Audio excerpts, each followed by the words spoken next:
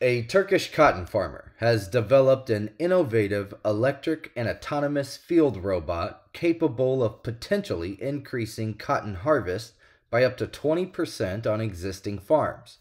The innovator of Afara asserts that conventional self-propelled harvesters often leave between 5% and 20% of cotton yields on the plants due to inherent limitations in existing farm equipment, plant density on farms, and other factors. The only viable method to harvest this remaining cotton is through manual labor, a strenuous, labor intensive, and costly process.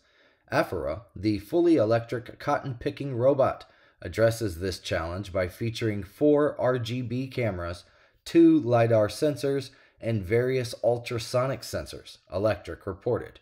These technologies enable the robot to detect leftover cotton, navigate obstacles, and perform tasks that larger harvesters, such as the 35-ton John Deere CP770, are too large to accomplish. While the John Deere machine processes up to 12 rows of plants simultaneously, Afara handles 2 rows, collecting up to 200 kilograms of cotton on its onboard container.